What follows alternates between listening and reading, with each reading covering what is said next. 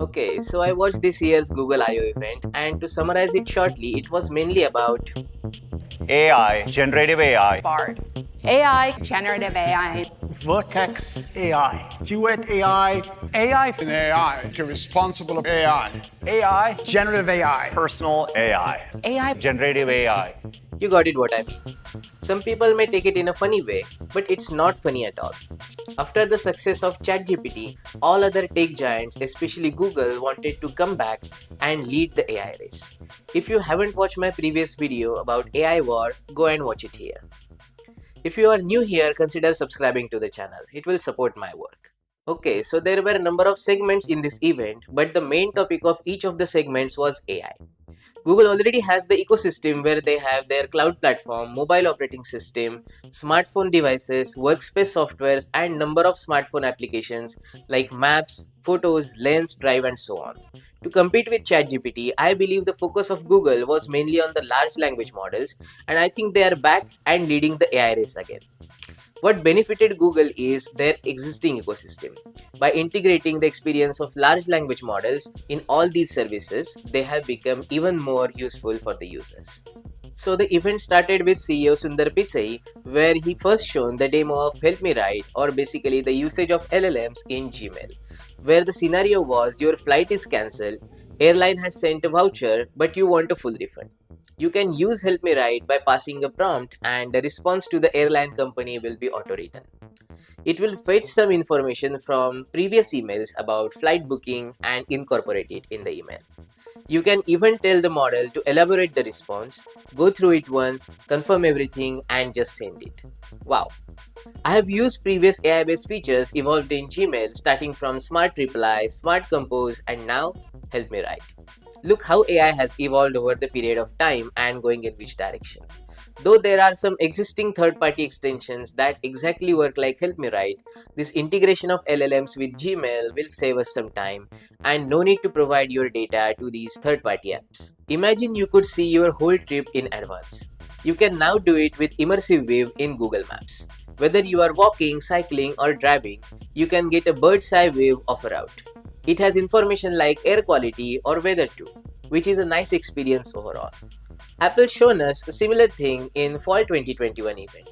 Making detailed 3D views of the cities is not easy, so initially it is limited to just 15 cities, and I don't think they will be able to roll it out to all other cities ever. I like the next one.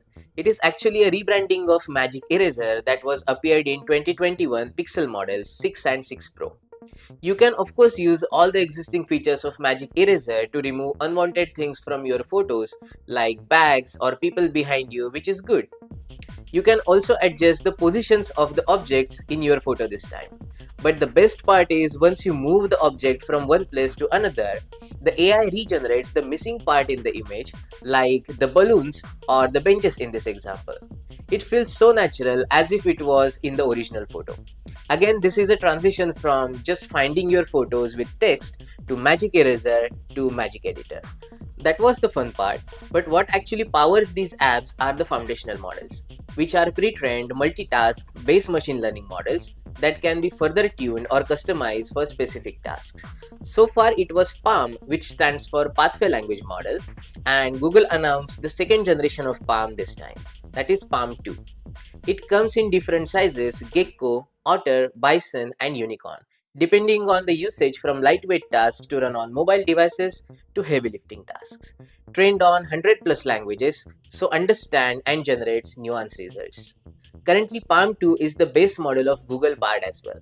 So if you have tried Bard, then you have tried PaLM 2 as well.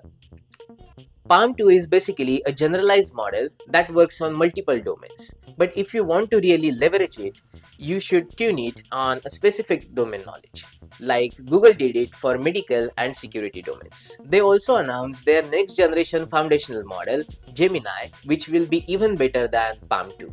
Currently, generative AI is already so advanced that if you see a particular image, you can't say with a confidence that whether that image is real or fake. And here comes the necessity of watermarking and metadata with synthetic images. So basically, if there is any content that is synthetically generated, It will allow content creators to associate additional context with the image. As I mentioned, if you have already tried Bard, it was so far running on Palm 2 model tuned specifically for conversational purposes. So far, it was lightweight and experimental to get feedback from users. But Google is now launching its full version, so it basically works same as ChatGPT, which can be useful in tasks like code generation, code explanation, or debugging. It can write programs in 20 plus programming languages too, pretty much the same stuff as ChatGPT, but Bard really stands out where they have integrated different services that Google already offers, like Google Search, Knowledge Graph, Google Maps, Google Lens, which give Bard an advantage over ChatGPT. And when there are no existing services, they have partnered with companies like Adobe Firefly, Indeed, Spotify, Khan Academy, and many more. So I believe it is going to be much better than ChatGPT. They are going to offer Bard in 40 languages, which is awesome, but need to check whether it is as good as English, because I believe there is not as much content as there is in English.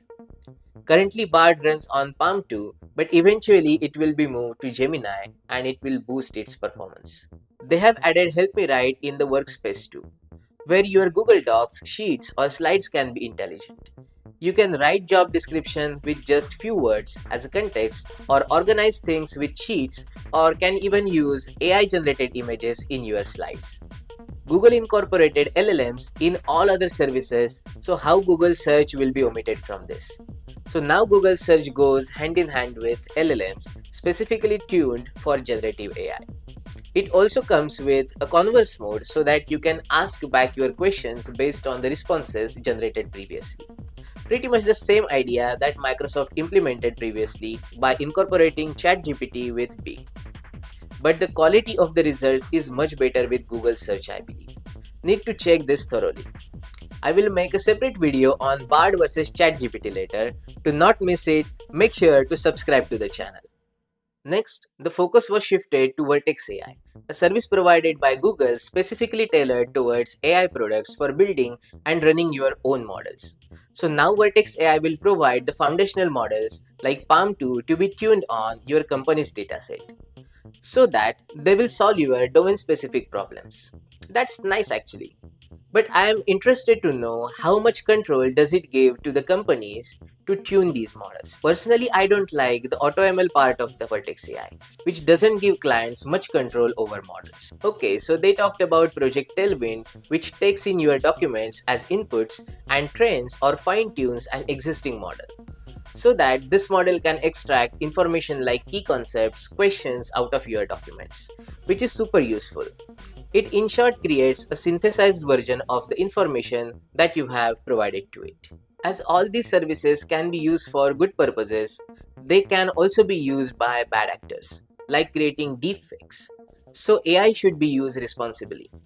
Example, they talked about the Universal Translator service, where during the translation, things like lip matching, intonation are handled, and the translated video feels as real as the original one. Watch this. Students don't realize is that knowing when to ask for help and then following through on using helpful resources is actually a hallmark of becoming a productive adult. Muchos universitarios no comprenden que saber cuándo pedir ayuda y usar recursos útiles es en realidad una clave para convertirse en un adulto productivo. So to avoid the misuse of such services, Google will provide them to only authorized partners, which is a good move, I believe. But Google is not the only company that can build such things. So bad actors can still use similar services offered by other companies. So anyone who is providing AI services, working with AI, or creating something with AI will have to use AI with responsibility. Apple announced AirTags last time, which were fully integrated in the Apple's ecosystem, and if you are an Apple user, you can get unknown tracker alerts when an unknown AirTag is moving along with you. But if you are an Android user, that was not possible before. But now the good news for Android users, as it is possible now. Apple and Google have set a new industry standard for that. But I think the industry leaders like Apple or Google should start working on the things like this from the very beginning to avoid the misuse of the products and services. Anyways, better late than never. This time Google taunted Apple for not adopting RCS in their messaging app iMessage. I personally feel even though there are multiple operating systems, there must be common communication protocols so that everyone doesn't need to use the same operating system or same type of a phone. I completely agree with Google on this. Android will now have an option to create emoji wallpapers, cinematic wallpapers or generative wallpapers, which are really cool features. Then there was a segment for Pixel phone launches in which I wasn't so much interested, but they launched 3 devices: Google Pixel 7a, then Google Pixel Tablet, and Google Pixel Fold this time. Personally, I am not a fan of Android phones or Android tabs or any sorts of foldables for that matter, but feature-wise they are good devices. By the way, they are giving a free speaker dock with Pixel Tablet and free Pixel Watch with Pixel Fold.